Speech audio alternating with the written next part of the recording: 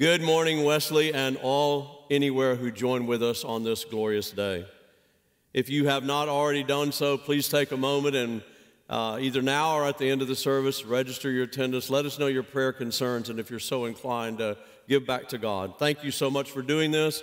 We both appreciate your generosity and your presence. Please check out our website. We are adding new things each and every week. There's a lot of information you need to know, especially this week.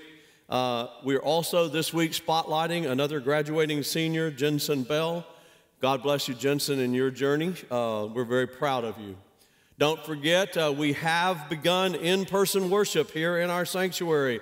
If you're ready to join us, come and join us each Sunday morning at 9 a.m. right here in the sanctuary. We'll be glad to see you.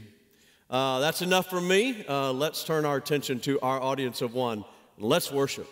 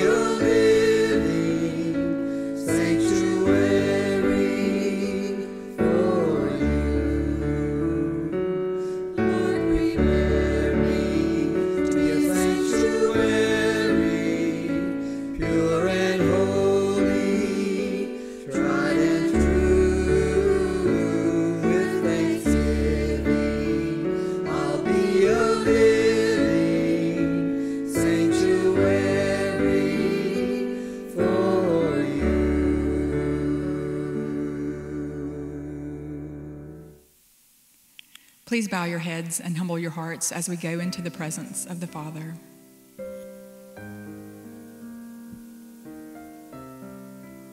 Good morning, Father. You are holy and righteous. You are merciful, loving, and kind. God, you are good. We've waited all week to come here, to be in your presence, to come together in spirit, to kneel before you.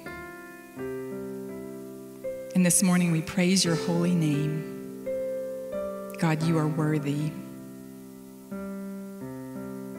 You created the stars and you know them by name. And God, you created each one of us. You know us well. You know the very hairs on our heads. You know when we sit and when we rise. And you know our thoughts. And God, we thank you that we can say anything to you right here, right now, in your presence. We have concerns from this week and from this season of our lives. And you know them, Lord, but we still name them to you. Some of us have been lonely. God, we've been alone and isolated, and we are in great need of community. That's the way you made us, and we know you understand. Some of us are in need of healing. We've had illness of our bodies. We've had mental illness. And God, it's not just us. This nation needs you. This world needs you. You are the God who heals. Heal us, Father. We confess to you that we have not exhibited fruit. You freely give us the fruit of the Spirit. But you told us we have to remain in you, to abide in you. And we confess that we have not done that. But it is our heart's desire. We want to remain in you, Lord. So guide us, lead us to you, turn our hearts back to you. Forgive us of our sins and make us one with you. That is our greatest desire. Father, we have things on our hearts that are too personal to name aloud, both praises and concerns. And we sit here before you in silence and name them to you.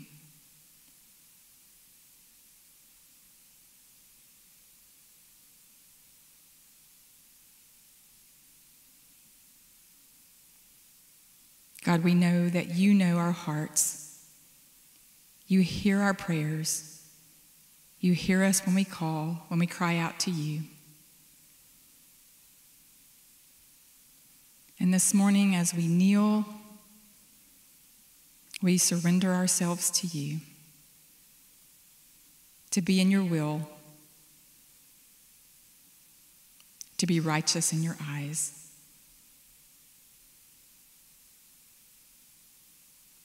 We pray that as we sing, as we worship you, as we listen and learn, that it would be pleasing in your eyes, because we honor you. And God, as a body of Christ, we now come to you together as one. And we say the prayer that Jesus taught us as we say, Our Father, who art in heaven, hallowed be thy name. Thy kingdom come, thy will be done on earth as it is in heaven. Give us this day our daily bread, and forgive us our trespasses, as we forgive those who trespass against us. And lead us not into temptation, but deliver us from evil. For thine is the kingdom, and the power, and the glory forever. Amen.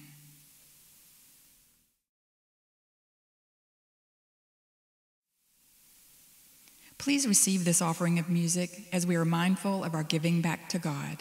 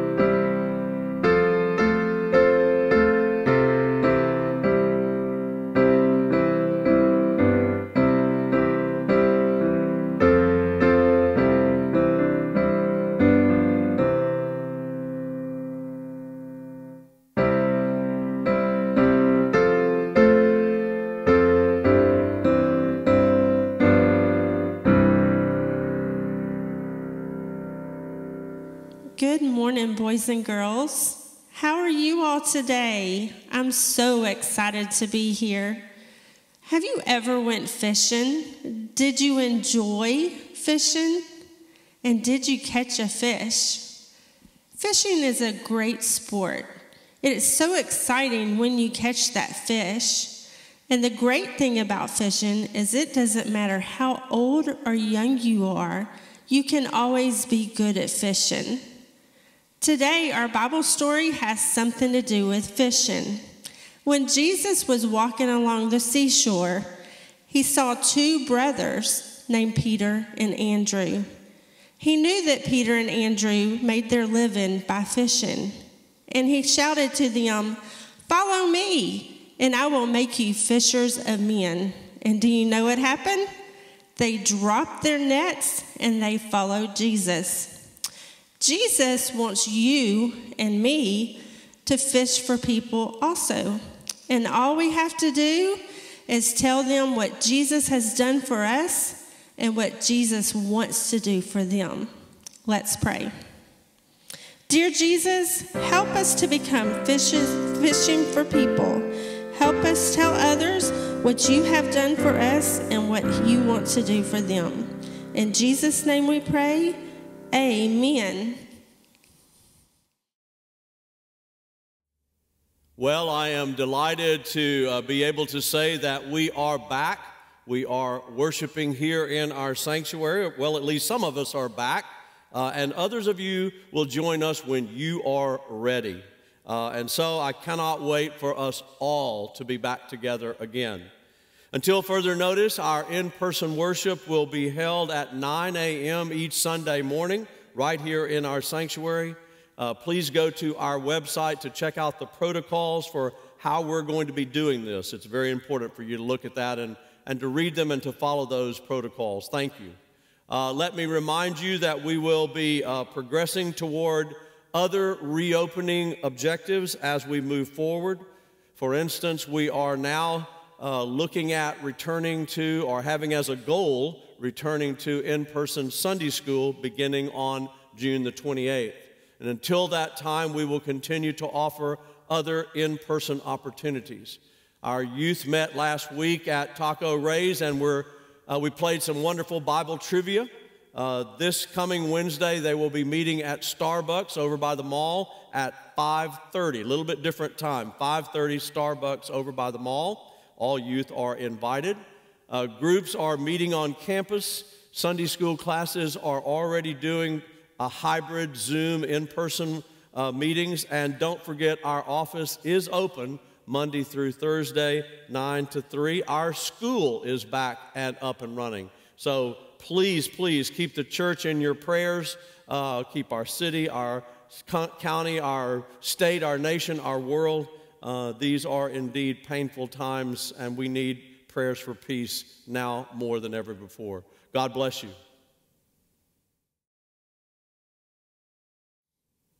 Our gospel lesson for this morning comes from Matthew's gospel, beginning in the 4th chapter, the 18th verse. Hear then these words from the gospel according to St. Matthew. And as he walked by the Sea of Galilee, he saw two brothers, Simon, who is called Peter, and Andrew, his brother, casting a net into the sea, for they were fishermen. And he said to them, "Follow me, and I will make you fishers of men." And immediately they left their nets and followed him. And as he went from there, he saw two other brothers, James, the son of Zebedee, and his brother John, in the boat with their father Zebedee, mending their nets, and he called them. Immediately they left their boat and their father, and they followed him. Now Jesus went throughout Galilee, teaching in their synagogues and proclaiming the good news of the gospel, and curing every disease and every sickness among all the people. And this is the gospel of Jesus Christ for the salvation of the world. Thanks be to God. You know, as we come back together, we are also very excited just to be able to see each other. And for months, all I could think about was getting back into this sanctuary and beginning to worship with you once again. However, as wonderful as that is, it has me a bit worried, but probably not for the reason you think it is. Because now that it is a reality, at least for some of us, the question that keeps coming to my mind is this: will we be complacent?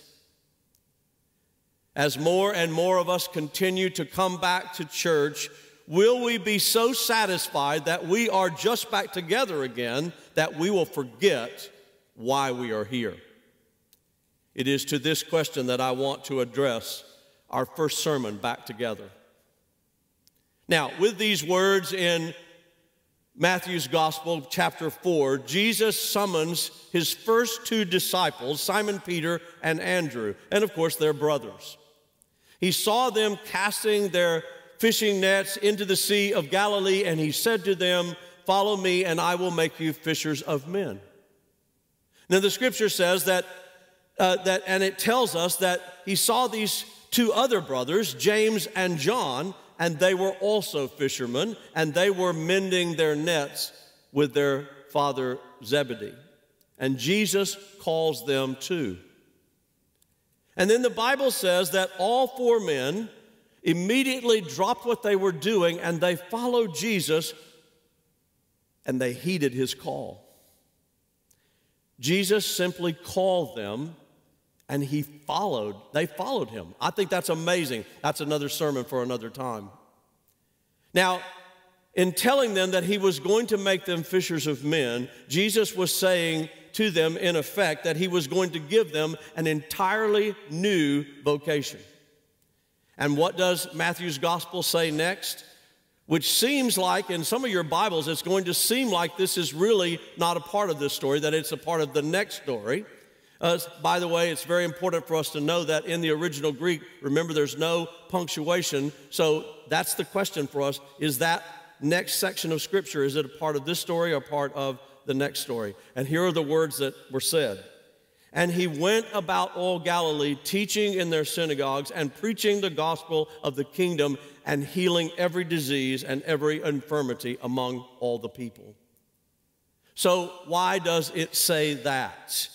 Is that really a part of the last story, or is it just what happens next? Well, indeed it is what happens next, but it is also Jesus immediately taking these two pair of brothers and beginning their education. In effect, what he was telling them is, this is how you cast your nets, not for fish, but for men, women, and children. It is a part of the story of Jesus' calling of the disciples. And it's very important that we know that. And so Jesus goes all around Galilee, and what does he do? He teaches in the synagogues. He gets right into the heart of their community life, right into their context, and he preaches the gospel of the kingdom, his own kingdom, the kingdom of God, the kingdom of heaven. And he heals every disease and every infirmity of all the people.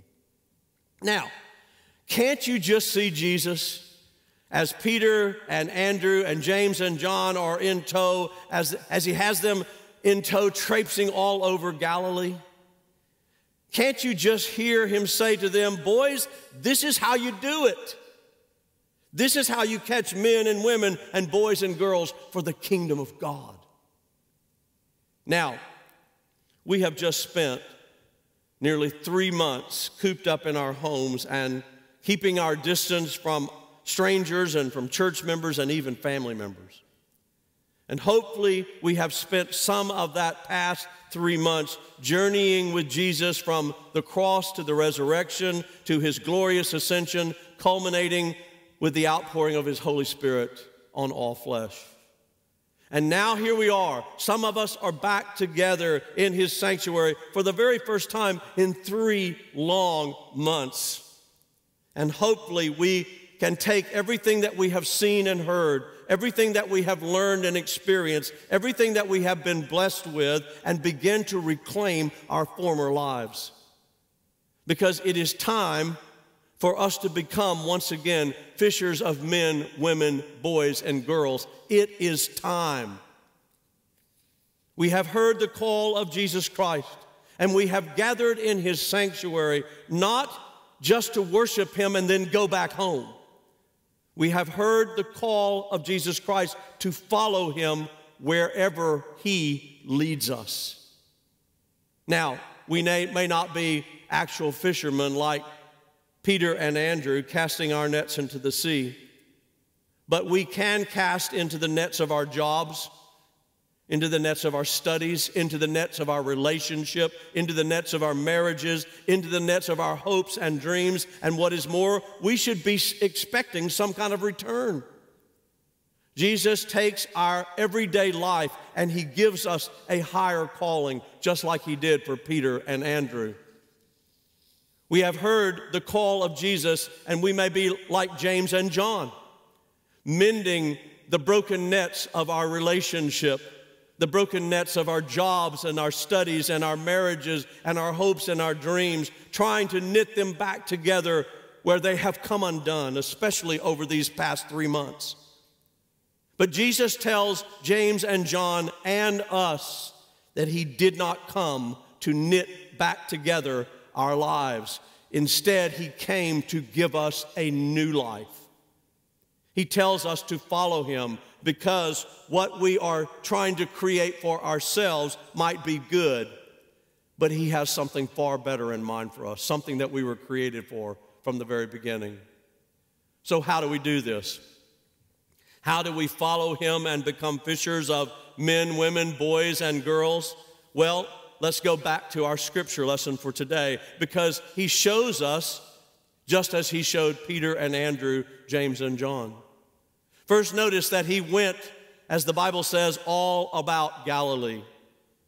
He doesn't just get too comfortable where He is, and He's telling us not to get too comfortable in our seats here in the sanctuary or in our homes this morning.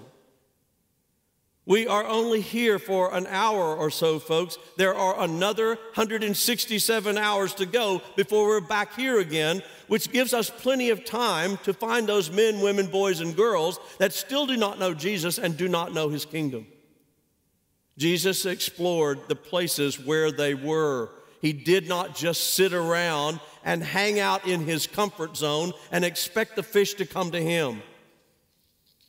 That's not how you fish for people. Instead, He went all about that place that was their home. He made it His own place. He put His presence everywhere in it. And that is what we are called to do as well. To go to our own places, all about Nederland and all about Port Neches and all about Groves and all about Port Arthur and all about Mid-County and all about Southeast Texas, or wherever we are in our relationships or wherever we are in our jobs, our studies, our lives. We go all about them both literally and figuratively. We put ourselves out there. We go and we find those fish. We don't wait for them to come to us. And next, the gospel tells us that Jesus taught in their synagogue and He preached the gospel of the kingdom. He went right into the heart of their communities and He taught them the truth. And what is the truth? It is the gospel of the kingdom. Now notice that it's not the gospel of church membership. It's not even the gospel of social activism.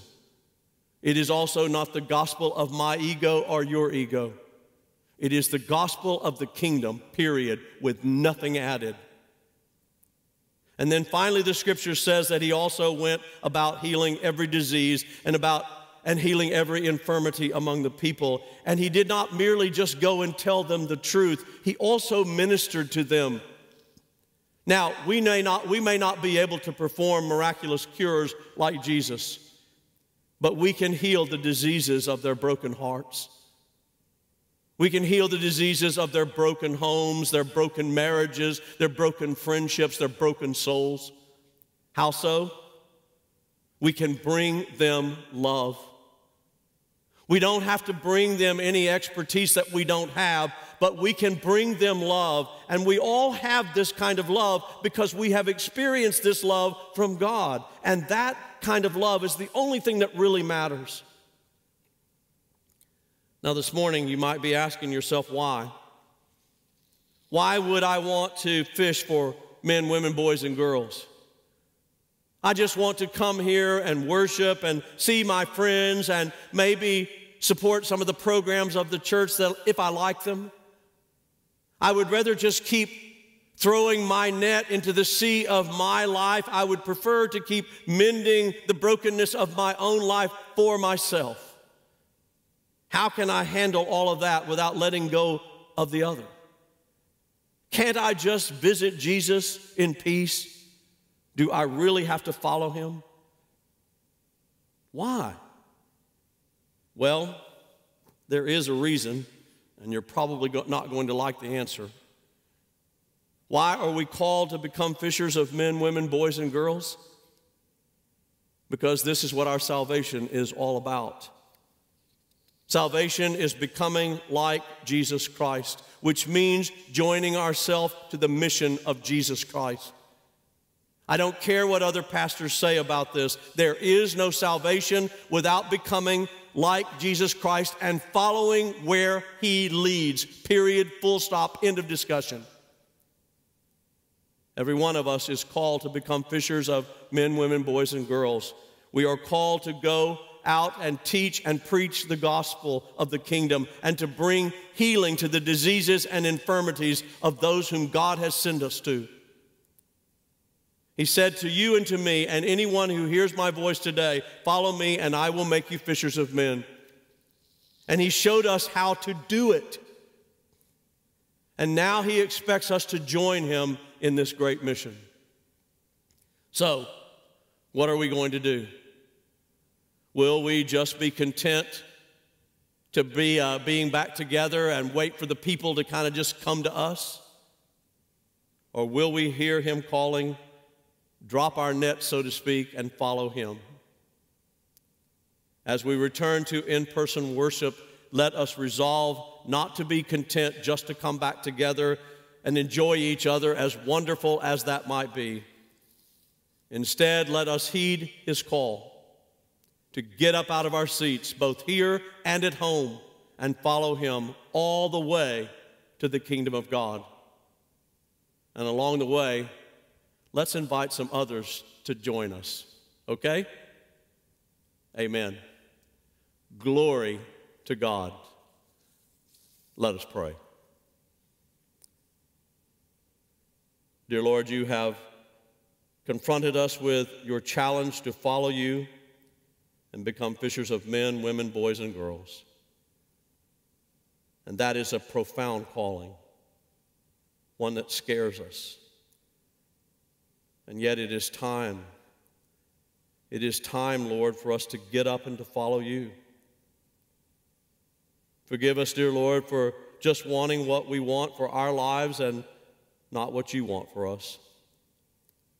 Forgive us for being content with just our broken lives when you have a whole new life in store for us.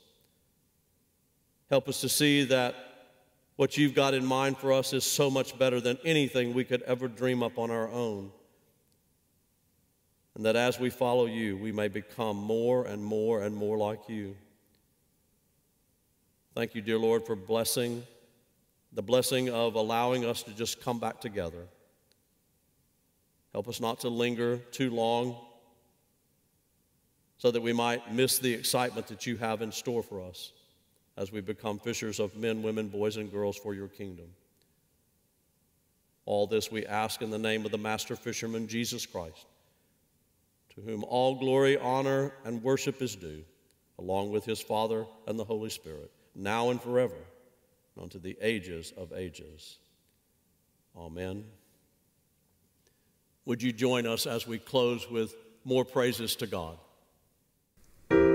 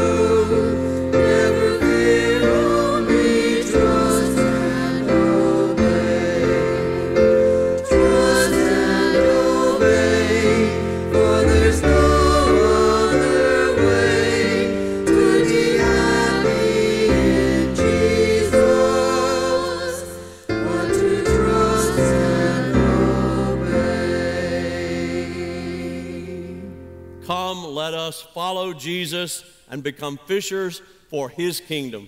And you are sent in the name of the Father, Son, and Holy Spirit. Go forward into this glorious day and live in God's peace. Trust and obey.